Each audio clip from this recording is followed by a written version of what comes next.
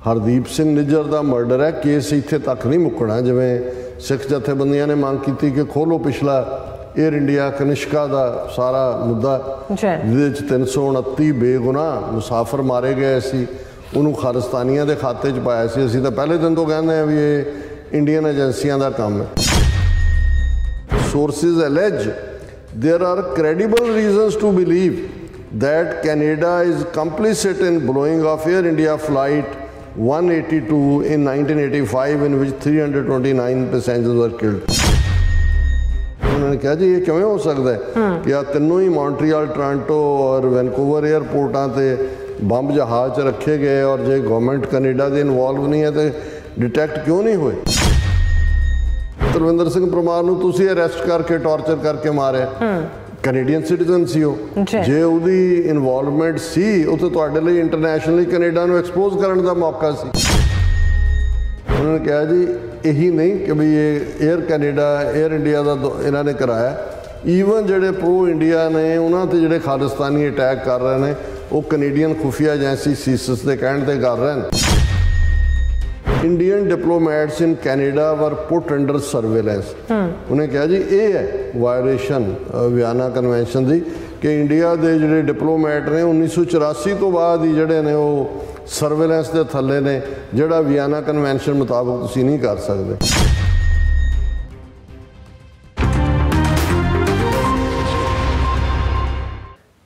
दर्शकों ब्रेक तो बाद तुहाडा सब दा भरपूर स्वागत है। सो व्यूअर्स गलबात करन जा रहे हैं कि भारत वालों कैनेडा नाल डिप्लोमैटिक टकराव विच भावें भारत नूं मूँह दी खानी पई है, पर भारत की हालत रस्सी सड़ गई वट नहीं गया वाली बनी हुई है।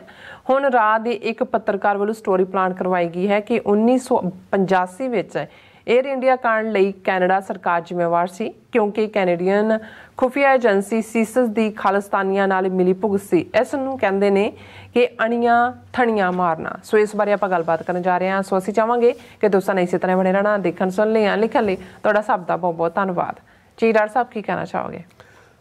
देखो बेशक असीं ओपनिंग सैगमेंट दे विच कैनेडा दे हवाले नाल पास्ट 18 सितंबर तो 18 जून तो 18 सितंबर और खास तौर पर 18 सितंबर तो बाद दी डिवेलपमेंट्स बारे गलबात की और कल असी गलबात की सी कि किवें भारत ने जिहड़ा है वो ऐलान किया है कि जी जिहड़ा सिक्योरिटी रिस्क सी और कनेडा ने हुण कदम चुक लए ने जो असी मंग करते सी, और इसलिए असी जिहड़ियां वीज़ा सर्विसिज कुछ कैटेगरीज दियां 4 कैटेगरीज उन्होंने असी रिज्यूम कर रहे हैं। और इस दे उत्ते कैनेडा ने भी किया है, क्योंकि पता तो कैनेडा को भी है कि भाई अल्टीमेटली आने वाली थां ते आ गए हैं। और उन्होंने कहा जी Canada welcomes India's decision to resume some visa services says a good sign एमिड diplomatic. Good sign मतलब चंगी निशानी है, पर गल इत्थे मुकनी नहीं है। अल्टीमेटली हरदीप सिंह निज्जर के मर्डर दे विच उन्हां नूं इन्वेस्टिगेशन दे विच कोऑपरेट भी करना होएगा और जवाबदेह भी होना होएगा। हालांकि इस सारे जिहड़ी है वो वीज़ा रिस्ट्रिक्शन तो पहला इन्होंने एक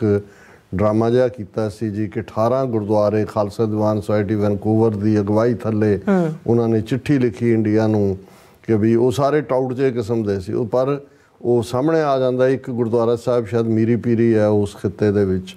अज उन्होंने रिट्रैक किया, उन्होंने कहा जी असी तो कदे इस किस्म की अपील की नहीं है, ये तो बिना मर्जी तो साडा ना इन्होंने दाखिल किया।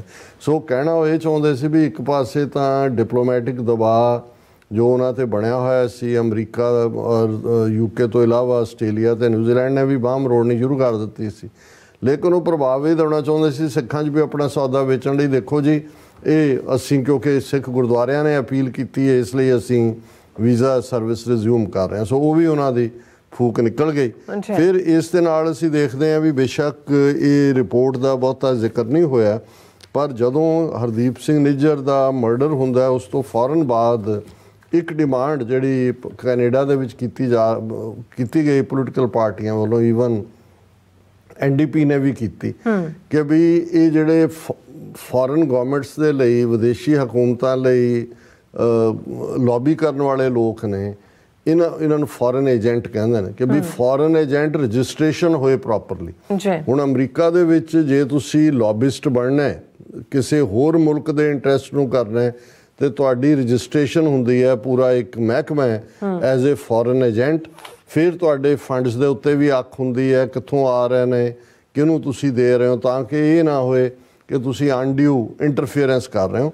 ਔਰ ਜਿਹੜੀ ਰਿਪੋਰਟ ਇਸ ਦੇ ਉੱਤੇ, ਕਿਉਂਕਿ ਨਾਲ ਦੀ ਨਾਲ ਇਹ ਸੀ ਕਿ ਵੀ ਜਿਹੜੀ ਹੈ ਉਹ ਇਸ ਨੂੰ ਦੇ ਉੱਤੇ ਪ੍ਰੋਪਰ ਰਿਪੋਰਟ ਆਏ, ਔਰ ਅੱਜ ਇਸ ਦੀ ਰਿਪੋਰਟ CBC ਨਿਊਜ਼ ਨੇ ਜਿਹੜਾ ਉਹ 24 ਅਕਤੂਬਰ ਦੇ ਹਵਾਲੇ ਨਾਲ ਡੇਟ ਲਾਈਨ ਨਾਲ ਪਬਲਿਸ਼ ਕੀਤੀ। Commons report on foreign interference calls for registry of agents new criminal ਆਫੈਂਸਿਸ। ਇਹ ਨਿਊ ਕਾਮਨ ਕਮੇਟੀ ਰਿਪੋਰਟ, ਕਿਉਂਕਿ ਹਾਊਸ ਆਫ ਕਾਮਨਸ ਨੇ ਕਮੇਟੀ ਬਣਾਈ, ਉਹਨਾਂ ਨੇ ਰਿਪੋਰਟ ਕੱਢ ਦਿੱਤੀ ਹੈ। New Commons committee report on foreign interference calls on Canada to establish a foreign influence registry as soon as possible and to create new criminal offences to cover all interference operations. ये दो major recommendations ने Canada ਨੂੰ कि भी एक ਤਾਂ ਤੁਸੀਂ ਇਹ ਜਿਹੜਾ create ਕਰੋ foreign influence registry कि भी ਜਿਹਨੇ ਹੋਣਾ ਉਹ ਰਜਿਸਟਰ ਕਰੇ ਆਪਣੇ ਆਪ ਨੂੰ, ਔਰ ਇਹਨੂੰ ਜਿਹੜੀ ਇੰਟਰਫੀਅਰੈਂਸ ਹੈ ਫੋਰਨ ਗੌਰਮੈਂਟਸ ਦੀ ਆਪਣੇ ਏਜੰਟਾਂ ਰਾਹੀਂ, ਉਹਨੂੰ ਕ੍ਰਿਮੀਨਲ ਆਫੈਂਸ ਲਾਣਨ ਵਾਲੇ ਜਿਹੜੇ ਨੇ ਕਾਨੂੰਨ ਵੀ ਹੋਣ ਚਾਹਣ। Report released Tuesday by house of Commons ਪ੍ਰਾਈਵੇਸ committee makes 22 recommendations meant to improve Canada's response to foreign interference activities and enhance national security transparency। ਕਿ 22 ਉਹਨਾਂ ਨੇ ਰਿਕਮੈਂਡੇਸ਼ਨਸ ਕੀਤੀਆਂ ਨੇ, और रिकमेंडेशन 18वीं जी है calls on federal government to quickly create a registry of foreign agents in Canada. कि फॉरन जी है वो 22 ने रिकमेंडेशन, पर अहमियत वाली 18वीं ने कोट किया CBC ने कि ये जड़ा फॉरन एजेंट्स की रजिस्ट्री क्रिएट करो। The committee cautions that A registry can't be एस्टैबलिश्ड with the view that it will solve all इंटरफेरेंसिस problem. उन्होंने कहा जी रजिस्ट्री होने नाल ये तो नहीं होएगा कि सारियां ही प्रॉब्लम सॉल्व हो जाएंगे। It does believe however that A registry is a sound protective major that would ensure greater transparency with regard to foreign actors operating in Canada. कि जिहड़े फॉरन दे एजेंट उत्थे करदे ने एटलीस्ट एक लैवल ऑफ ट्रांसपेरेंसी होएगा। और ये जिहड़ा CBC न्यूज़ ने अगों कहा कि फैडरल गवर्नमेंट पहले ही प्लान कर रही है कि रजिस्ट्री और टेबल ਜਿਹੜੇ रजिस्ट्री ਦੇ ਉੱਤੇ ਇੱਕ ਬਿੱਲ ਜਿਹੜਾ ਹੈ ਈਅਰ ਐਂਡ ਤੋਂ ਪਹਿਲਾਂ, ਇਹਦਾ ਮਤਲਬ ਅਸੀਂ ਅਕਤੂਬਰ ਐਂਡ 'ਚ ਗੱਲ ਕਰ ਰਹੇ ਹਾਂ, ਨਵੰਬਰ ਦੇ ਸਾਲ ਮੁੱਕਣ ਤੋਂ ਪਹਿਲਾਂ ਇਹ ਰਜਿਸਟ੍ਰੇਸ਼ਨ ਵਾਲਾ ਬਿੱਲ ਸਾਹਮਣੇ ਆਏਗਾ। ਔਰ under A foreign agent registry people who act on behalf of A foreign state to advance it's goals wood have to disclose there ties to the government ਇੰਪਲੋਇੰਗ them। कि उन्होंने अपना सोर्स दसना पेगा भी किहड़ी हुकूमत लई काम करते हैं, उन्होंने हिसाब से जी है वो ट्रांसपेरेंसी होएगी। और इस दे उत्ते होर भी जी है काफ़ी डिटेल है, पर मैं घड़ी वाल भी देख रहे हुण जी गल असी समझते हैं जां तुसीं कहा भी रस्सी सड़ गई पर वट नहीं गया, पर इहदे नाल एक पंजाबी दा बहुत खूबसूरत मुहावरा है कि वक्तों खुंजी डूमणी गावे आल पताल। हर वेले दा राग हुंदा है, पर जदों तुसीं उस राग दे वेले नूं खंजा दिओ जां ओह राग उस वेले सिर तुहाडे मूंहों ना निकले तो फिर तुसीं ओहनूं जस्टिफाई करन लई जिहड़ा आल पताल गाओगे, जो मर्जी कर रहे हो ओहनूं तुसीं बिहेव इवें कर रहे हो कि तुसीं राग गा रहे हो। क्योंकि साडी अख रहिंदी है जिहड़ियां स्टोरीज़ उन्हां दे डीयर राह दे जर्नलिस्ट ने पता हुंदा किन्हां राहीं स्टोरी प्लांट कराई जाती है। इस किस्म का दीपांजन रॉय चौधरी उन्हां दा एक बड़ा डार्लिंग है जिहड़ा फॉरन अफेयर्स दीयां स्टोरीज़ प्लांट करदा है। और timesgroup.com दे उत्ते उहदी स्टोरी जिहड़ी पिछले दिनां च प्लांट हुई कि हुण क्योंकि कैनेडा ने भारत दे उत्ते चार्ज लाया कि भाई उन्होंने बंदा भी मारिया, और ये जिवें 41 डिप्लोमैट कढ़े ने, ये 1961 की वियना कन्वेंशन की वायोलेशन है। हुण ये जिहड़ा ऑपोजिट जिहड़ा इस किस्म दी करतूतां कर रहा मुल्क है वो कनेडा नूं दोष दे रहा है इन वायोलेशन ऑफ वियना कन्वेंशन। ये हुण ये जर्नलिस्ट स्टोरी प्लांट कर रहा है।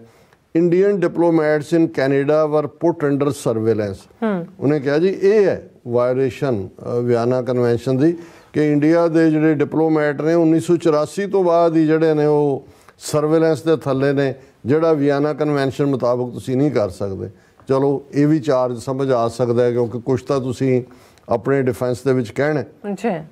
ਪਰ ਹੁਣ ਇਹਨਾਂ ਨੂੰ ਇਹ ਨਜ਼ਰ ਆਉਂਦਾ ਹੈ ਵੀ ਇਹ ਜਿਹੜਾ ਹਰਦੀਪ ਸਿੰਘ ਨਿੱਜਰ ਦਾ ਮਰਡਰ ਹੈ, ਕੇਸ ਇੱਥੇ ਤੱਕ ਨਹੀਂ ਮੁੱਕਣਾ। ਜਿਵੇਂ ਸਿੱਖ ਜਥੇਬੰਦੀਆਂ ਨੇ ਮੰਗ ਕੀਤੀ ਕਿ ਖੋਲ੍ਹੋ ਪਿਛਲਾ ਏਅਰ ਇੰਡੀਆ ਕਨਿਸ਼ਕਾ ਦਾ ਸਾਰਾ ਮੁੱਦਾ, ਜਿਹਦੇ 'ਚ 329 ਬੇਗੁਨਾਹ ਮੁਸਾਫਰ ਮਾਰੇ ਗਏ ਸੀ, ਉਹਨੂੰ ਖਾਲਿਸਤਾਨੀਆਂ ਦੇ ਖਾਤੇ 'ਚ ਪਾਇਆ ਸੀ। ਅਸੀਂ ਤਾਂ ਪਹਿਲੇ ਦਿਨ ਤੋਂ ਕਹਿੰਦੇ ਹਾਂ ਵੀ ਇਹ ਇੰਡੀਅਨ ਏਜੰਸੀਆਂ ਦਾ ਕੰਮ ਹੈ।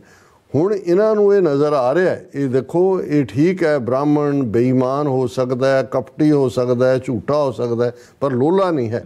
ਉਹਨਾਂ ਨੂੰ ਇਹ ਪਤਾ ਹੈ ਵੀ ਇਹ ਗੱਲ ਅਲਟੀਮੇਟਲੀ ਉੱਥੇ ਆਏਗੀ। ਸੈਕੰਡ ਹੈਡਲਾਈਨ ਇਹਦਾ ਲਾਇਆ, credible reasons to believe Canada ਕੰਪਲਿਸਿਟ in belonging up air India flight. ਕਿ ਜੀ ਇਹ ਕ੍ਰੈਡੀਬਲ ਕਿ ਵੀ ਇਨਫੈਕਟ ਕੈਨੇਡਾ ਨੇ ਹੀ ਏਅਰ ਇੰਡੀਆ ਦਾ ਜਿਹੜਾ ਉਹ ਬਲੋ ਅਪ ਕੀਤਾ ਹੋਏਗਾ। ਔਰ ਉਹਨੇ ਕਿਹਾ ਕਿ ਜੀ ਇਹ ਇੰਡੀਆ ਹੈਜ਼ ਬਿਨ raising with Canada the issues of surveillance of Indian diplomats by local security agencies in violation of Vienna Convention and Ottawa's complicity in encouraging extremism for decades but to no avail। कि कई दहाइयां तो Canada सरकार Khalistani extremism ਨੂੰ encourage कर रही है, ਅਸੀਂ सवाल चुकते रहे हैं, कनेडा ने कदे ध्यान नहीं दिता। Terrorists residing in Canada are not only openly calling for India's dismemberment but also killing innocent people and running extortion and drug syndicates in India। कि जी इत्थे बैठ के कला ये नहीं भी देश नूं तोड़न दी गल, वो ड्रग रन कर रहे हैं ट्रेड और दूसरा कर रहे हैं। और Canadian government has been ignoring extradition request by India as well as red corner notice against these terrorist, one of the above mentioned sources told. ये जदों अननोन सोर्सिस कोट करन मतलब होंदा भी ये रात की स्टोरी है। और ये फिर वो अगों कह रहा है भी sources alleged there are credible reasons to believe that Canada is complicit in blowing off Air India flight 182 in 1985 in which 329 passengers were killed। वो कहते हैं जी इस गल दे भी सबूत ने कि कनेडा जिहड़ा है इस दे विच शामिल सी जिहड़ा ये जहाज़ ब्लो किया गया सी। Sources recalled there was complete failure to detect explosives at Vancouver, Montreal and Toronto airports ahead of the bombing of। उन्होंने कहा जी ये किवें हो सकता है कि आ तीनों ही मॉन्ट्रियल, टोरंटो और वैनकूवर एयरपोर्टां ते बंब जहाज़ च रखे गए और जे गवर्नमेंट कनेडा दे इनवॉल्व नहीं है तो डिटैक्ट क्यों नहीं हुए। और उन्होंने कहा जी तलविंदर सिंह परमार नूं भी असी एक्सट्राडाइट इंडिया ने करन दी मंग कीती, जिहनूं कदे नहीं। वो तलविंदर सिंह परमार नूं तुसीं अरेस्ट करके टॉर्चर करके मारिया, कैनेडियन सिटीजन सी हो, जे उहदी इनवॉल्वमेंट सी उत्थे तुहाडे लई इंटरनैशनली कनेडा नूं एक्सपोज करन दा मौका सी कि आ साडे कोल सबूत है जी कि कनेडा ने, पर क्योंकि ऑपरेशन इन्हां दा अपना सी सो ਉਹ ਉਹਨਾਂ ਨੇ ਕੀ ਬੰਦੇ ਨੂੰ ਜਿਹੜਾ ਉਹ ਐਲੀਮੀਨੇਟ ਕੀਤਾ, ਟੌਰਚਰ ਕਰਕੇ ਮਾਰਿਆ। ਫਿਰ ਇਹ ਸਾਰੀ ਕਹਾਣੀ ਦਾ ਲੋਬੇ ਲਬਾਬ ਵੀ ਇਹ ਹੈ ਕਿ ਜੀ Canada has ਬੰਗਲਡ at every stage of this probe ਐਮਿਡ wars between Canadian security agencies and CSIS and RCMP। उन्होंने कहा जिन्हों का आपसी झगड़ा सी और इस गल की पॉसिबिलिटी है this has raised suspicion that Parmar was a CSIS agent being used against India।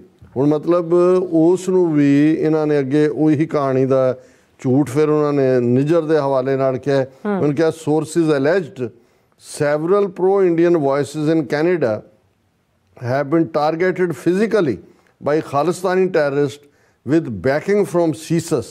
One of them is Ujjal Dosanjh। He suffered severe injuries after being attacked। ये 1984 की गल उन्होंने कहा जी यही नहीं कि भी ये एयर कैनेडा एयर इंडिया का इन्हों ने कराया, ईवन जोड़े प्रो इंडिया ने उन्होंने जोड़े खालिस्तानी अटैक कर रहे हैं वो कनेडियन खुफिया एजेंसी सीसिस के कहने पर कर रहे हैं। फिर तो कनेडा वैसे ही खालिस्तानियों का मुल्क होया जे इंडिया की इस कहानी नूं मन्नो। पर ये अपना डिफेंस तैयार कर रहे हैं क्योंकि इन्हों पता है कि घड़ी की सूई हुण सिर्फ 18 जून ते ही नहीं टिकनी, इस सूई ने पिछे जाना है तो जून 1985 ते भी आना है भी किवें इंडियन एजेंसियां ने रोग इंडिया ने ये 329 बेगुनाह मुसाफिर मारे और खालिस्तान की तहरीक नूं बदनाम किया। जी डॉक्टर साहब थोड़ा बहुत बहुत शुक्रिया। सो हत्थ लेना ब्रेक व्यूअर्स तुसीं इसी तरह जुड़े रहना, मिलते हैं छोटे जे वक्त बाद।